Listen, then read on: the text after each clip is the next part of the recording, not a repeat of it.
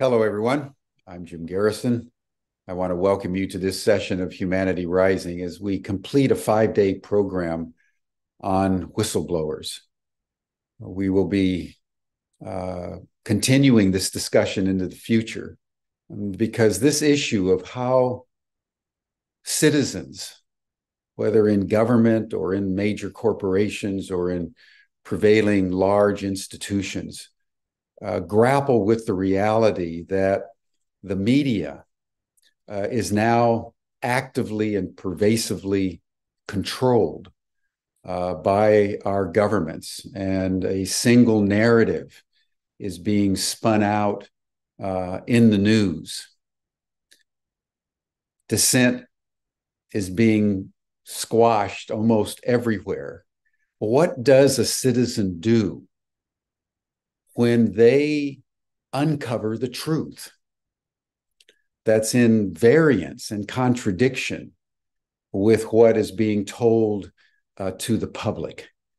And there's been a rich history around the world and in the United States, really starting in the modern era with Daniel Ellsberg back during the Vietnam War, of real closet patriots who stand up for what truth means, even though the prevailing institutions bring down the full weight of coercion and prosecution in many cases. So this is a very, very important issue at a time of an absence, essentially, of meaningful free speech in the news.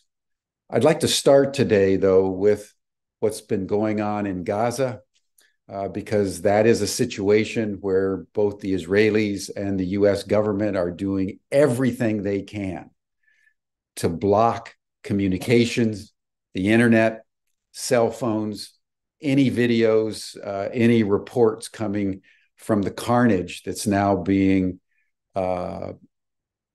unfolding before the world community as Israel pounds Gaza day by day. And I want to just single out the statement that was made by the head of UNICEF yesterday. By the count of the Gaza National Authority, there's been, as of yesterday, 3,450 children that have been officially designated as dead, although most of them are still under the rubble as the Israelis continue to carpet bomb much of Gaza, having cut off food, water, electricity, allowing only a trickle of humanitarian relief to come through in a succession of acts that have really caused revulsion in the global community. And the UNICEF said that even if you just take the official count, not the projected number, which is 2 to 3 times that amount, just the official count of 3,450 children killed by the Israelis in the last 3 weeks, that's the equivalent of all the children that have died or been killed in all the conflicts around the world since the beginning of 2019. If one calculates the actual number, which is at least 2 to 3, if not 4 or 5 times that amount, given the fact that nearly 50% of the entire population of Gaza is under 20 years old. 40% are under 16. You have more children killed than has happened around the world in decades, all in 3 weeks. What we're witnessing, everyone, is a level of criminality against humanity that is unprecedented for a very long time. You'd have to go back very far in history to find an equivalent massacre taking place in broad daylight. And as the rest of the world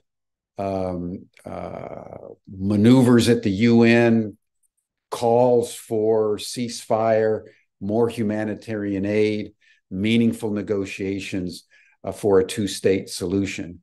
It is essentially only the United States and Israel and Britain that are refusing to engage in a ceasefire or meaningful negotiations or allow more humanitarian aid.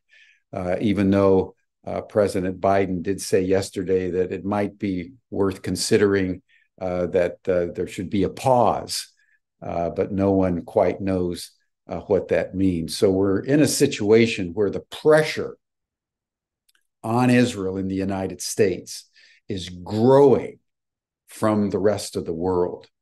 And how much longer the Israelis and the US will continue to carpet bomb Gaza, killing massive numbers of civilians in a complete violation of human rights, international law, and engage in a crime against humanity and a crime specifically against innocent children remains to be seen.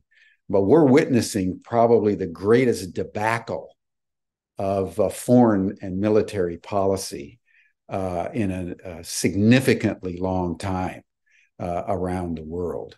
And they're doing everything they can to keep us from knowing what the full truth is. So welcome to Humanity Rising as we continue these kinds of discussions. And I want to welcome now Jody Evans, the co-founder of CODEPINK, who's co-moderating our sessions and the program this week. Jody, thank you, and I turn the program over to you. Thank you, Jim, and thank you for starting us out with some truth. Truth is treason in an empire of lies. So all of you, just welcome back as we finish this week that's been pulling back the curtain even further to expose the lies of the empire and how our hearts and minds are weaponized for war, violence, and oppression. Our special guest today is Stephen Donziger, who's an attorney who spent decades taking on Chevron around its destruction of a pristine ecosystem and representing 30,000 farmers and indigenous peoples in Ecuador. And I'm going to leave him to tell his story because he does a much better job than I can. But, we're talking about lies and distortions of which he'll share, but what's important also about this story is the utter silencing of his story in mainstream media. Being put in jail for a misdemeanor, a lawyer, someone who had such a huge success for the people that is just utterly ignored. And so we're talking this week about how the media distortion and lies use you, but we also need to remember that there's a lot of truths we're not told that aren't allowed to get into the very controlled mainstream media operation. And so that's another piece of what you have to look for is what aren't you being told? And, you needed to be in the dark corners, you had to find this story or know the story. It's all very outrageous as the stories of this week have been. They tell us lies to control us and they hide the truth to control us. And especially the truth tellers that are fighting for justice and for life to continue on the planet. So I want to turn us over to my dear friend, Steve, who I have watched fight this battle for many years.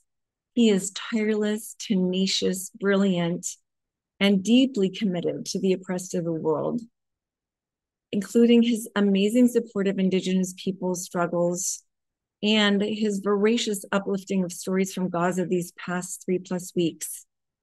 Justice is what love looks like in action, and Steve is it. Welcome to Humanity Rising. Thank you. so much, Jody. I have so much respect for you and all you've done over the course of your life and continue to do. And thank you for that great introduction. I'm honored to be here. I know we have limited time. I'm gonna just try to briefly tell what is a pretty long story, and maybe we can open it up for questions and stuff. I'll start by saying I think my story is an example of really what Jody just put her finger on, which is when one does organizing that is particularly effective at challenging the power structure, it's very hard to predict what the power structure will do in response. You do know there will be a reaction, though. And what happened to me after working many years as a lawyer on behalf of indigenous peoples and farmer communities in the Amazon region of Ecuador is an example. In a nutshell, back in the early 1990s, I began working with a group of lawyers to represent these communities against Texaco, an American oil company that had operated in this region for 20, 25 years and had designed a system of oil extraction that was deliberately dumping literally millions of gallons of cancer-causing oil waste on a daily basis into the rivers and streams that the indigenous peoples of the region were relying on for their drinking water, their bathing, and their fishing. And over time, this had predictable results, illnesses, cancers, and deaths as a result of exposures to this poison drinking water skyrocketed. Thousands of people had died, and the indigenous groups in this area who had lived there for millennia in great prosperity have seen their cultures decimated, and they face just enormous challenges just to stave off extinction. This is an example of the structural violence that exists in our world. The videos we're seeing out of Gaza now is an example of violence. Violence can take many forms, and I think some of the forms violence takes are hard to spot with the naked eye unless you're trained to sort of understand how it works.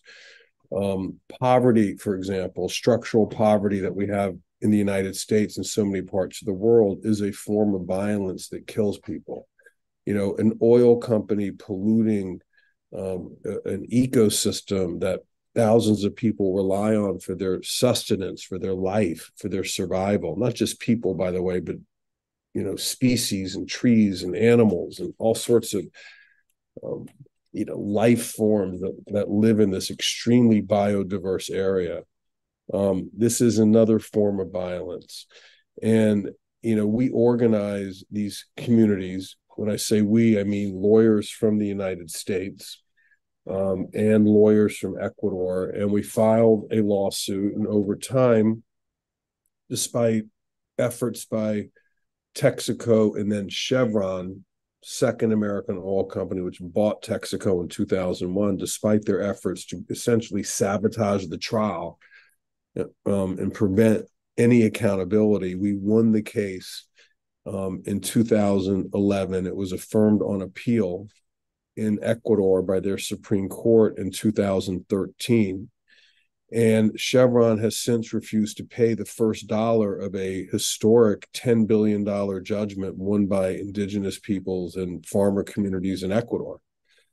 I say historic because there's never been this level of achievement legally in a court of law by indigenous communities anywhere in the world against a polluter. And as many of you probably know, indigenous peoples live on land that essentially contains about 80% of the world's extractive resources. These are the frontline defenders of the planet. They defend the planet for all of life. They're on the front. People like me, who I care deeply about climate issues and about environmental justice, are helping them on the front lines, me as a lawyer and others as campaigners, and doing whatever else they do to help bring about climate justice in this world. So the achievement of the case was, I think, too much for the system to handle. And Chevron, which controlled, was defending the case at the time because they had bought Texaco, decided rather than to pay the people the company had poisoned in Ecuador, they went after me as the lawyer. They targeted me in what is probably the most well-financed, vicious corporate retaliation campaign targeting one person in the history of our country. As an example, this is some of the things I faced. Number one is they sued me personally in New York, even though they had agreed to have the case held in Ecuador and had accepted jurisdiction there. They sued me for $60 billion, $60 billion, not million, $1 billion. I got sued for the most amount of money of any individual in the history of the United States of America. That's me. They then, on the eve of this civil trial where they sued me on this theory that we had committed fraud to obtain the judgment in Ecuador, which, by the way, has been rejected by 6 different appellate courts in Ecuador and Canada and 28 appellate judges. But there was a trial judge in the United States who had investments in Chevron, very pro-corporate, and he denied me a jury. And on the basis of the fact that on the eve of trial, Chevron was so scared they would lose, they dropped all the $60 billion in damages claims against me, and they did the trial anyway without a jury. And the judge wouldn't let me defend myself, was very biased. It was essentially a show trial. And he found me liable for committing fraud in Ecuador.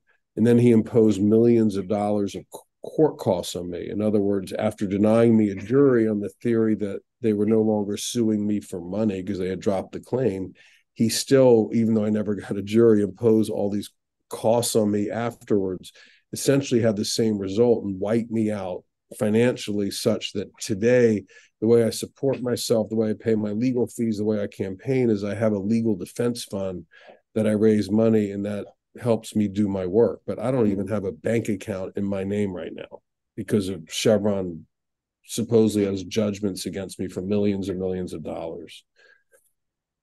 The other thing they did is essentially a smear campaign.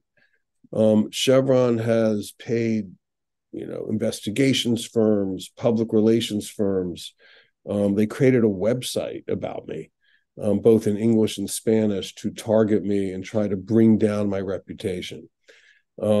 Despite these attacks, we kept going, and we won a unanimous Supreme Court decision in Canadian courts, allowing the communities in Ecuador to continue to enforce their judgment to try to collect Chevron's assets in Canada, to force them to comply with the judgment in Ecuador that I and the other lawyers had won on behalf of the communities.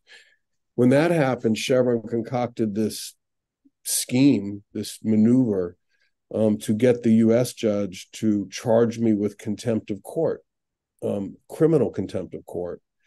And this is very unusual. The basis of the charge was that I had been ordered to give Chevron my computer and confidential case file as a lawyer in the middle of a litigation. I mean, I don't know how many of you folks are lawyers, but this is just unheard of. There's never been an order that a lawyer turn over his confidential case file and computer to adversary counsel in the middle of a litigation. So I appealed that order, which I believe and still believe is patently illegal.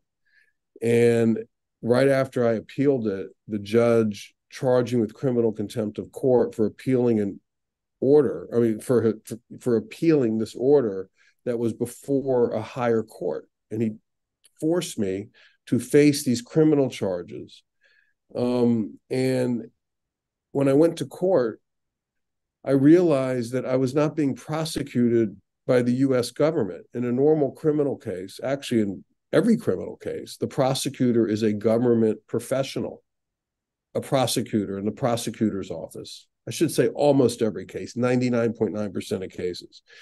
In my case, the prosecutor refused to prosecute me based on the judge's charges, and he appointed a Chevron law firm to prosecute me. Think about that. I came to court and was facing a Chevron private lawyer acting in the name of the U.S. government. to try to put me in jail. I am the target. Okay, I earlier said I was sued for more money than anyone in U.S. history. The other unusual feature of this journey is that I was and am still the only person in U.S. history ever to be prosecuted by a private corporation. The case was a misdemeanor with a maximum sentence of 6 months in prison. It's the lowest level federal offense. In the history of this country, there has never been a lawyer locked up for contempt of court on a misdemeanor. It's never happened. I walk into court and pre-trial, they locked me up, put an ankle bracelet on me. I had to go home and never to leave. And because of COVID and other reasons, the trial kept getting delayed.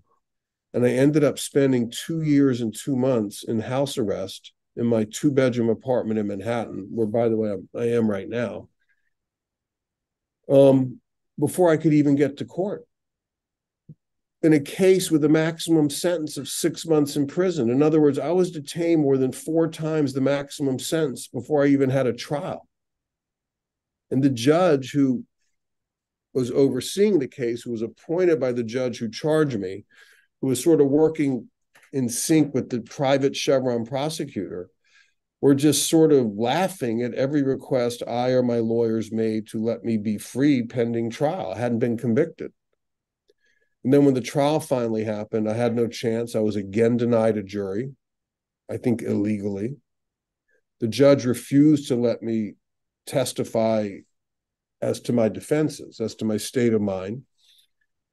And ultimately, she convicted me. And on top of the 2 years and 2 months, she sentenced me to the maximum term of 6 months in prison. With the net result that I ended up spending 993 days detained on a misdemeanor criminal contempt of court charge that had a maximum sentence of 180 days. And all of this just ended, not completely, but like I got my freedom back on April 25th of 2022. So this was like a year and a half ago. I got the ankle bracelet off. But they still won't let me travel out of the country. They're keeping my passport, this judge who charged me.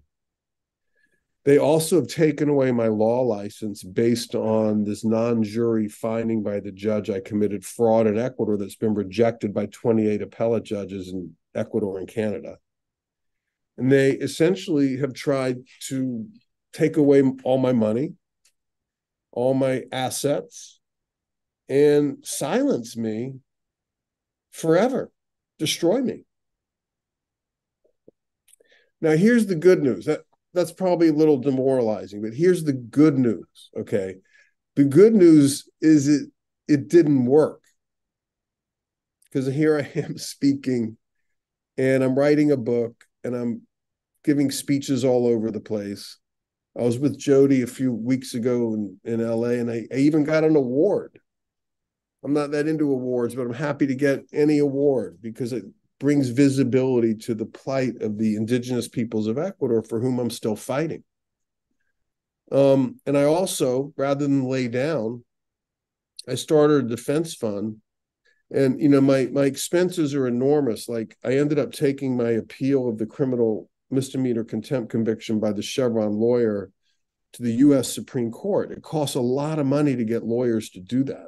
I mean, many lawyers actually work for me pro bono, but others can't afford to, and they're really good lawyers.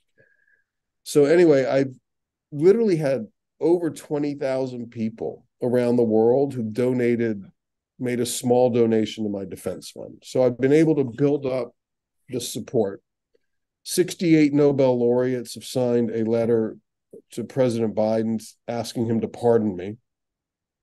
And also 120 NGOs, civil society organizations, also signed a letter to President Biden asking him to pardon me. And just so you know, in a few days, I'm going to relaunch my pardon campaign in light of a change of circumstances because the U.S. Supreme Court, 2 justices issued a decision basically saying my entire case should be thrown out. The justices, by the way, are Neil Gorsuch and Brett Kavanaugh, who generally I don't agree with on pretty much everything. They're very conservative and I would say extremist on many issues. But they saw what happened to me and they were really deeply, deeply offended, as I think anybody would be if they believe in the rule of law. So, what are the lessons of all this? And I'll stop in just a couple of minutes and we can open up the discussion. I mean, one is I've sort of learned that when you fight the power structure and you don't get any resistance, you're probably not being that effective. So if you want to be effective in fighting the power structure, you need to prepare yourself to deal with what they might throw at you, meaning you've got to have support financially and emotionally. And you got to have the solidarity to really get through it. That's how I got through this really dark period. And by the way, I live with my wife and son, who's now a senior in high school. He's applying to college right now. But, from 9th grade to 11th grade, he had a dad who couldn't leave the home and had an ankle bracelet. And it's not like we live in a big home. We live in a 2-bedroom apartment in a building in Manhattan. That was my place I couldn't leave from. And I'd sit over here. There's like a window right here. I'll just show you. See this window right here? I'd basically sit right here. I called it my beach, and I just stick my head out the window to get sun in the hours of the day. Particularly in the winter, there wasn't a lot of sunshine, but I had to get vitamin D and just keep myself healthy. I worked out every day, and I was really, really determined to not let them take my happiness from me or my family. And I think we succeeded. And that took a lot of support, a lot of resilience from me personally, from my family. But we really, I mean, I know this sounds probably crazy. We really grew from the experience, and we're much stronger now and much more connected to issues of justice and to people who work on issues of justice. So I have never seen a situation where, when you do social justice work and you meet resistance, that there hasn't been some opportunity embedded in that resistance. Okay, I'm just telling you. The opportunity for me when I got locked up was to flip the frame and build the support off of it and build a global campaign off of it. So if you're going to go out into the world and do this work, I would really urge you to look at my experience as an example of what the system will do to try to silence you. Like, it'll engage in naked corruption if it's too, if you're too threatening. Like, I actually feel like that's what I'm watching in Gaza right now. It's like they just don't care what they look like. I mean, when they're so hell-bent on carrying out this project, which I believe is one of ethnic cleansing, when they have their moment, when they have their opportunity, they almost don't care what the world thinks. I think they do a little bit, but they just don't mind committing brazen human rights violations on television. I mean, you just watch it. It's televised, what we're watching in Gaza. In my case, like, the idea they would let Chevron prosecute me in the name of the U.S. government, and the U.S. Department of Justice would let that happen, our Attorney General, Merrick Garland, would let that happen. They just get completely naked in their failure to respect the rule of law that they profess to comply with. They get completely naked in their willingness to openly corrupt legal processes in order to achieve their objectives. And I believe that's what they did to me. And I believe that's what we're seeing right now in Gaza. And I believe this happens, unfortunately, with increasing frequency all over the world. We see this with Alexei Navalny in Russia right now. The gentleman who's opposed Putin, and he's now in jail for 30 years on bogus tax fraud charges. And we see this in Atlanta, Georgia. I don't know if you folks know what's happening in Atlanta. On Monday of next week, 61 defendants in a RICO case, a racketeering case, who have been opposing this police training academy called Cop City, and were charged with crimes where they faced 35 years in prison. I mean, many of them were charged with terrorism for engaging in peaceful civil disobedience. And we're seeing the law being turned into a weapon to attack activists more and more. And it's like, really, I'm a lawyer. I mean, a little bit about me. I went, you know, for whatever this is worth, I don't think this matters that much, except I want to make this point. It's not like I'm just anybody. Like, I went to Harvard Law School in the same class as Barack Obama and Neil Gorsuch, who's a U.S. Supreme Court justice. You know, I know a lot of people. I come from relative privilege. I'm a white man in America, okay? And they wanted to, and you know, we all know the problems of people of color in the criminal justice system in America, the many, many problems of over-incarceration, racism, police brutality, okay? They did this to me through a private corporation. Okay? They don't care if you're threatening enough. They will try to destroy you. And I've had to use every skill I've developed, every wit I have in my head, every ounce of guile I could muster, every dollar I could get people to give me to get through this. And by the way, not everyone out there who gets hit with this shit has the ability to generate resources like I was able to do. You know, so I was able to get through it. But it's not over, because I'm still fighting for my passport. I'm fighting for a pardon. And I want you to know my mentality, okay? I don't give a shit, really, how this turns out, as long as I know I'm going to keep fighting. That's how I can live with myself. And it's the best way I know how to help my clients in Ecuador, and also all the other people around the world that I try to help raise visibility with in terms of their human rights violations, like I've been doing of late with the people of Gaza, okay? So, you know, I trust the universe, I trust the gods, and whatever contribution, whatever humble contribution I can make in my own way for whatever issue I'm working on, I try to do, even if I have to sit in my house all day, which I don't now. I can go outside and have lunch and walk around and travel domestically. But the battle is not over, because the reality is they could put me back in jail the same way they already did, because I still never gave them my computer. And the judge in Chevron, if they feel I'm threatening enough, could create another charge, contempt charge, and do the same damn thing, because no court stopped them. No court stopped this private corporate prosecution. So it's essentially legal. It's legal. I mean, I don't think a lot of judges would do it. I don't think hardly any would. Maybe just this one guy. Maybe it'll never happen again.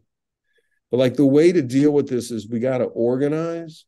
I want you folks to know about my case. I do need help. The more visibility and support I have, the harder it is for them to go after me again. And, you know, many of you, or thousands of people out there, have tried to help me and have helped me. And without that support, I never could have gotten through this. So I'll close by saying that if you do want to help me, I have a website called freedonziger.com, FREEDONZIGER. And on that website is a lot of information and a button to donate to the defense fund. I'm not saying this because I want you to donate. Of course, I mean, if you can donate, great, but I really want you involved and aware of what I'm doing. And especially as we launch this renewed pardon campaign, I'd love to have everyone sign on. We're going to do a global petition once we launch in a few days. So I'll close there and open it up and see if there's any questions. Thank you. I mean, I don't know how many times I've heard this story, I've lived through this story, and every time it's just, I get so outraged. And you're so right. It's that experience of absolute no justice. And that, especially, I think, to be an attorney and knowing what is supposed to be there, that is not only not there, but the opposite is happening. And I think you're right to compare it to what's happening in Gaza right now, that yet again, it's because it's about you, but it's also about those 30,000 people you were representing, right, that don't even get mentioned, that are dying of horrible deaths, that had a pristine paradise to live in that got destroyed. That, that's 30,000 people whose lives were just turned upside down with absolutely not a care.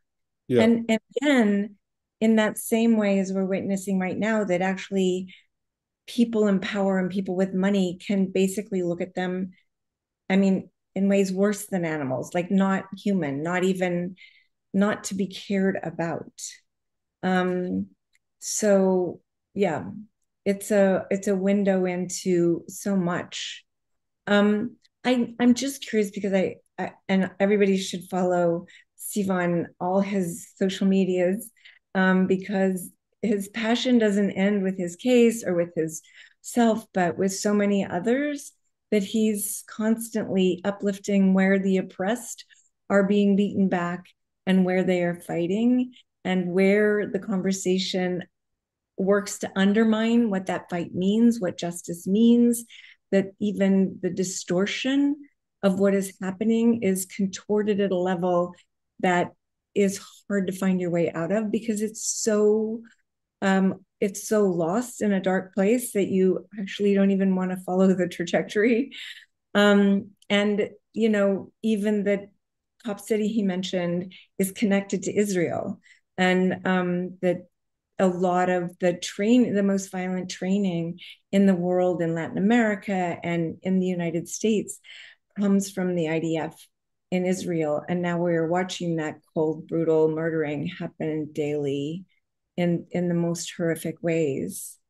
So like you said something really important about what it's like to tell the truth and what will come at you, and to be ready. And so, having that courage. But maybe you could just talk about, how did it affect you? Because you were already fighting for justice your whole life. This isn't the first case. right. You've done some amazing shit in your life. The case is yours because you were always fighting for the press, always fighting, where your fight was needed.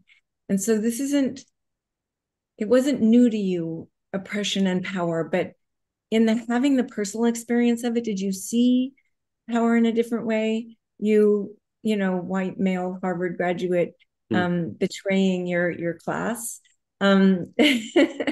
Yeah, I mean, I that's an interesting question. I mean, I think one reason they went after me with such ferocity is because I am a white privileged male who betrayed my class. That is really threatening to them. I'm like in a much deeper way than another non-white person doing what I did. And I was also able to leverage my Harvard credibility to get a lot done, and they wanted to destroy me. I mean, I was a terrible symbol to not just the Chevrons of the world and the fossil fuel industry, but also the whole corporate class. I mean, they don't want, the elite law schools in the United States to produce lawyers like me. And the crazy thing is, I mean, I just spoke at Columbia Law School 2 weeks ago. It's literally 10 blocks from here. And I've been working on this case 28 years. I went 27 years living like right nearby Columbia. Well, not a whole 27. I've lived here since 2006. So like 16 years. I never got invited to speak at Columbia Law School until last year when a student group invited me. And it was packed. I mean, there must have been 150 people line out the door. And I realized not just from that talk, but like lots of talks I've given to law schools, there is such a hunger, such an appetite from students, from law students, from other students to figure out how to do this work. And there are no courses or professors in these law schools who teach this. Well, why? Well, first of all, generally you don't get on a law faculty by doing this work. They try to keep you off. But I really love teaching. And I think there's something here, and I'm talking to some other lawyers about forming an online law class to teach this work, to teach how to do human rights work, especially against corporations.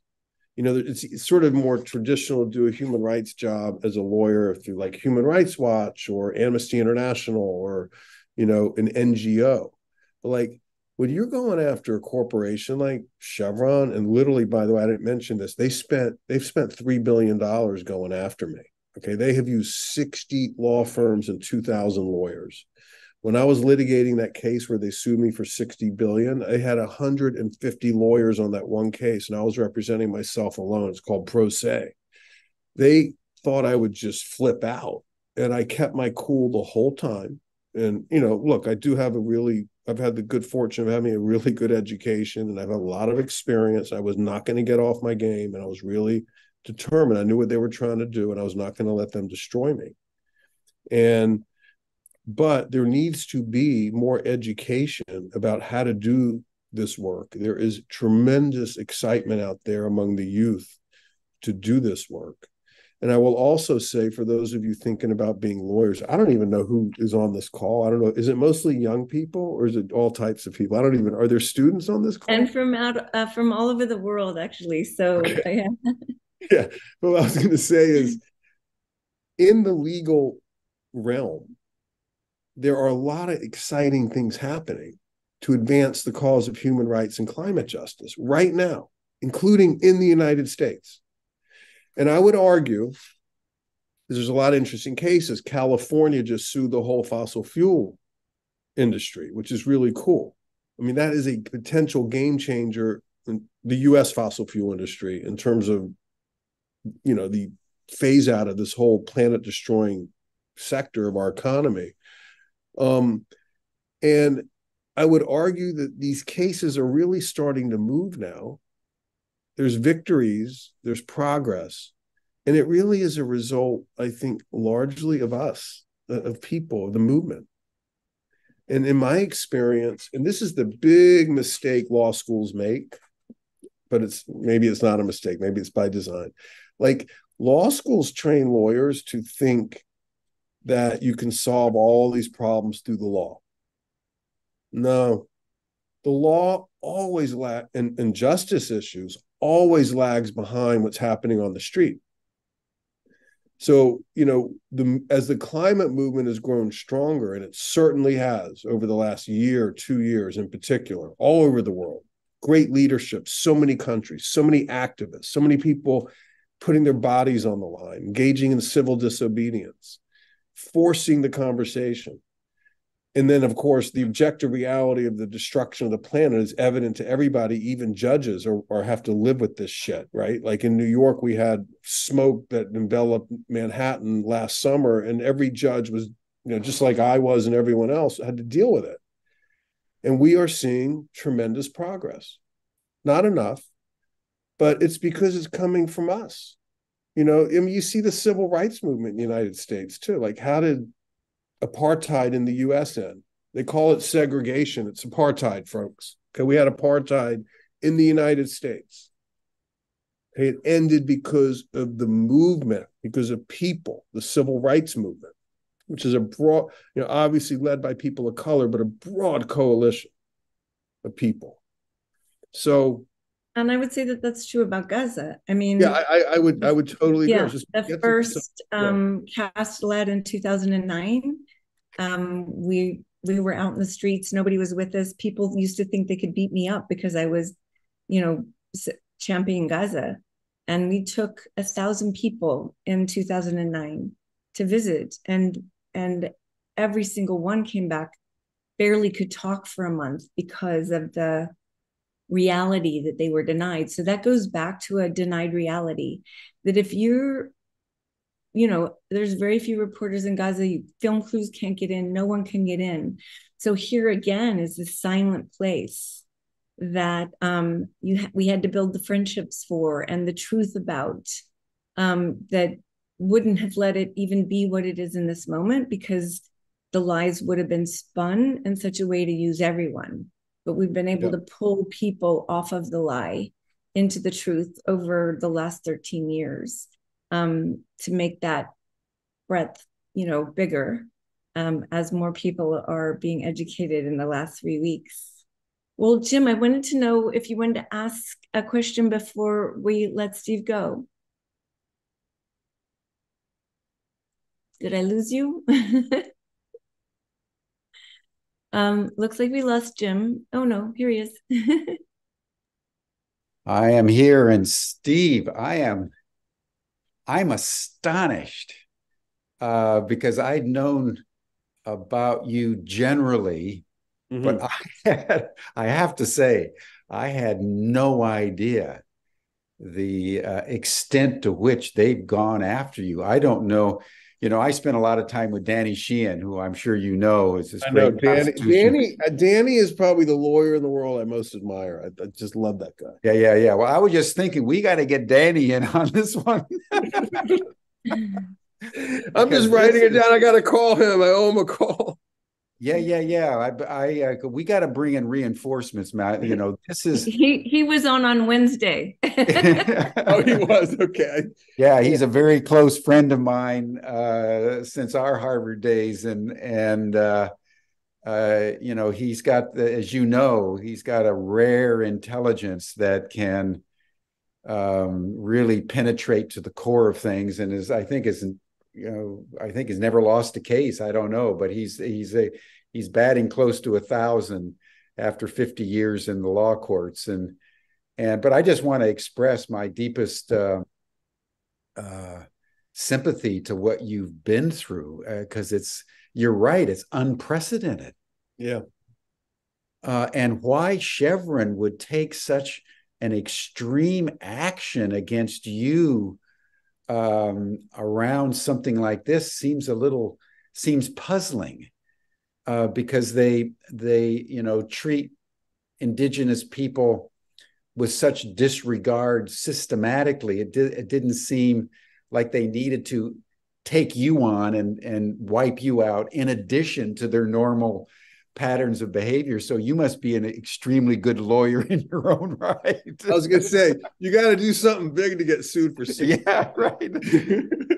Well, you know what Lyndon Johnson used to say, that you can measure a man's stature, he said, by the stature of his enemies. That's good. And I got to remember, he was that. talking about Washington politics. Right.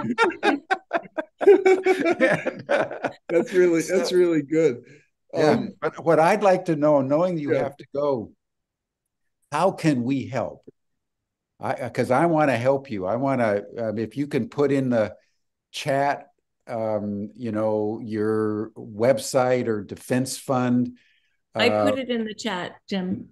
Oh, okay. I didn't see that. So in the chat, if you go to my website, we're in process of updating it in preparation for the launch of this pardon campaign. But just go there, get familiar with it. Give us your email. You'll get on the list. We have regular sort of letters. They're usually like fundraising letters, but they always contain information.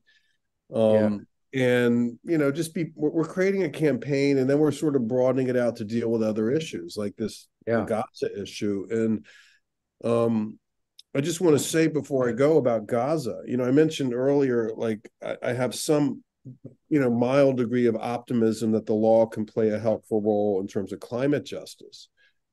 You know, the obvious next step in the Gaza, what we're witnessing in Gaza, is a war crimes prosecution of the people in Israel, including Netanyahu, who are the architects of what is a mass civilian slaughter. Some people call it genocide, and I think there's ample evidence, like legal evidence, factual evidence, that this is a genocide, just based on what the Israeli officials have been saying, out of the words out of their own mouths. So, you know, the law to me is never, you know, the only way to solve a problem or address a problem, but it can be very helpful in combination with movement activity, campaigning, movement lawyering, citizen action, citizen journalism, all those kinds of things. And like one thing that I think is different, and I'm so happy to be engaging with you folks, because like I'm just curious what you think of this. You know, I'm an old dude. I'm 62. You guys are young. I keep saying I'm old. Someone's saying that we're all young, we're all old. You're not old yet, man. Trust me. But I want to say this. We've all, at least Jody and you and I, have witnessed a lot of stuff going on in Gaza through the years. I mean, this is not the first military conflict, okay? But what really is different about this one than all the other times Israel invaded Gaza, since Israel had supposedly had left in 2005? I mean, one main difference that I've noticed is social media.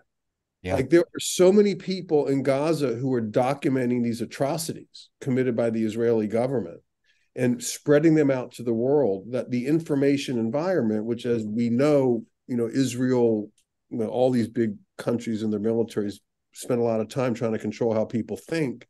The information environment has become very unfavorable to Israel. I mean, in recent days, recent weeks, yes. It cannot be denied. Unprecedented.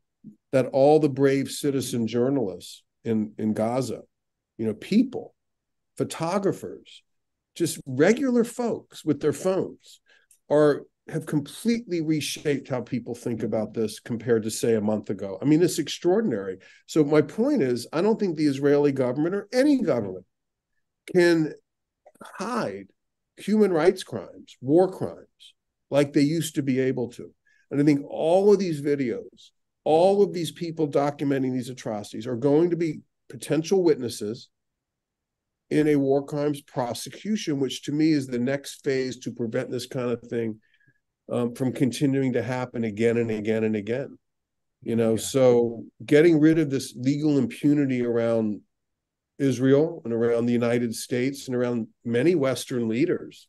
I mean, Putin's been charged with war crimes, right? Like, why is it that Western leaders who do this always seem to escape accountability under international law?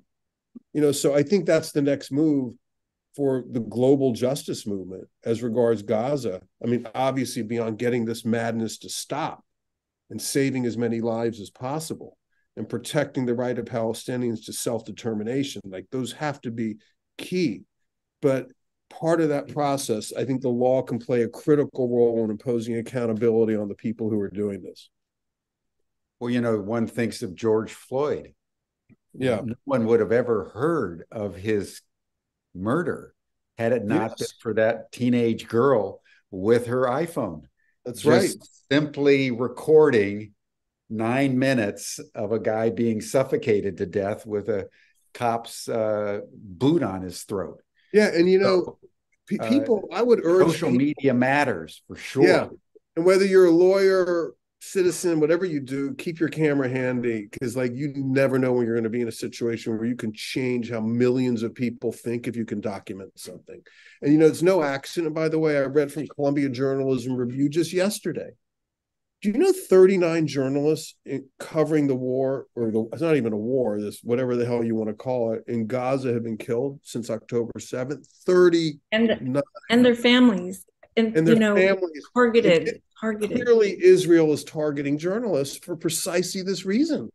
Mm-hmm. Israel doesn't want the truth tellers, the people the journalists. I used to be a journalist. This cuts really deep for me.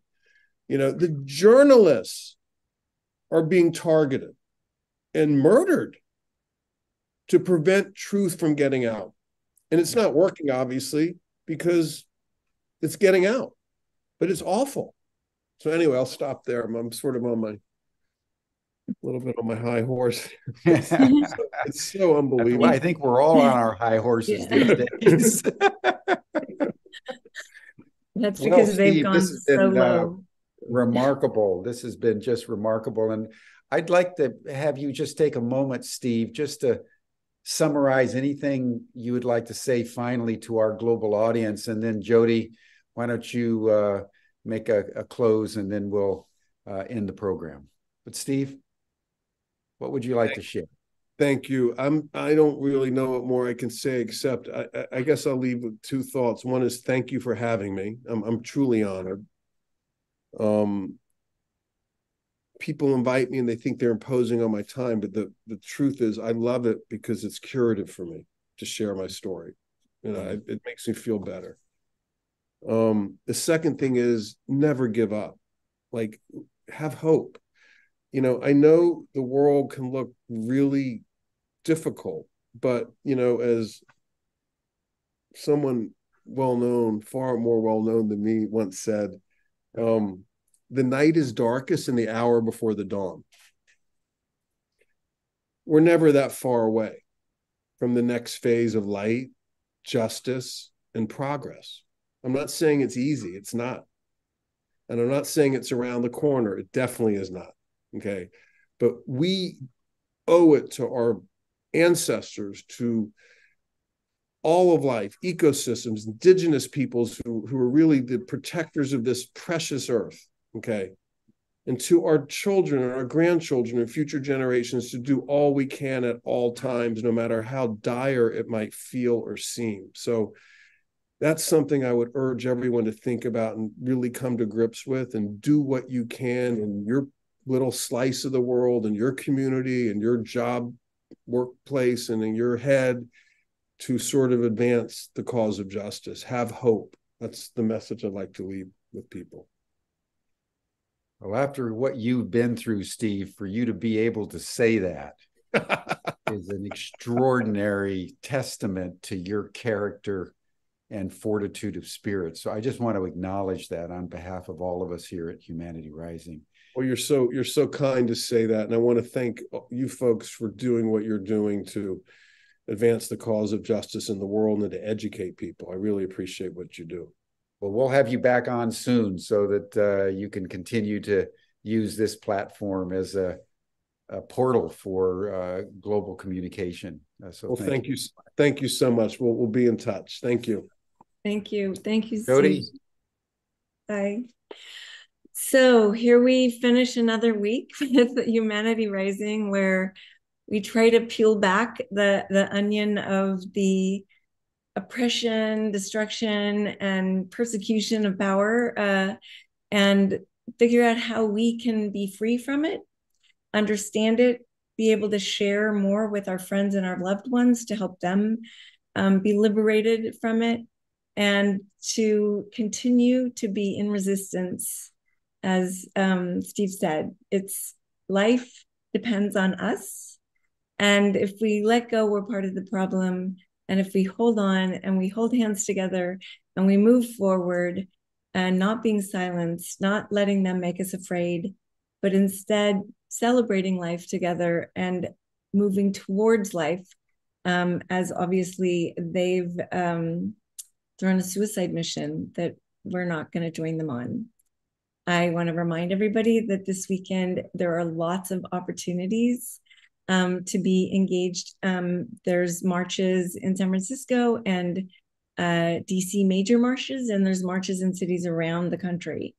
If you can't be at a march, you can go to the CODEPINK website. There's a Zoom call you can be on to be marching in social media together with Danica, who you met yesterday. She'll spend the 2 hours with you and instruct you on how to also be marching, but using social media to disrupt. And it continues after this weekend. Raise your voice, use your voice, learn what needs to be learned, share it with those you love. We have to continue in this moment of darkness to be the light. And that's up to all of us. Thank you, Jim, for inviting me to Humanity Rising again, to share some of the work that we do at CODEPINK. And we invite anyone to be engaged with us. We have something to do. We give you things to do all week, every week. And next week, we're really busy, including coming together after the marches with how we feel and what we need and things that we can do together as we're going to let the mothers lead for the next few weeks, locally and globally. So join us. And thank you for all you do for peace and for justice. Thank you, Jody.